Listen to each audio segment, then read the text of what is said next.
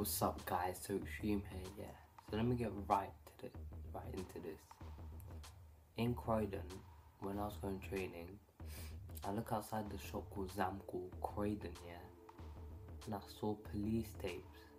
So I say to my friend, look, there are always these police vans. Apparently, someone got shanked or stabbed. Another word for it. I'm like, my days, of course, Black Friday. This is gonna happen, and it happened. It may happen on Christmas, you don't know. So you guys, be aware and careful. It's not safe. Just get your stuff, go home. Don't stay around, don't hang around. Whenever there's danger, don't.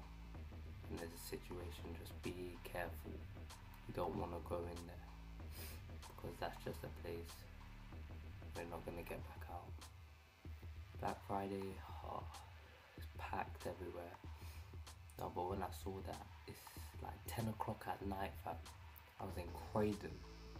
I'll show you videos of, I'll leave a video with me with the tapes and everything, just a short video I put on Snapchat, and I put me in Croydon, 10 o'clock at night, empty, literally empty, no one, well, only the cleaners and 2 people with the vending machine. Well done.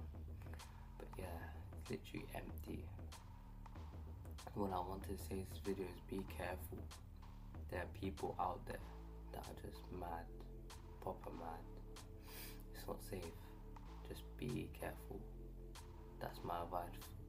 That's my advice for this video. Leave a like, and yeah, and I'm out.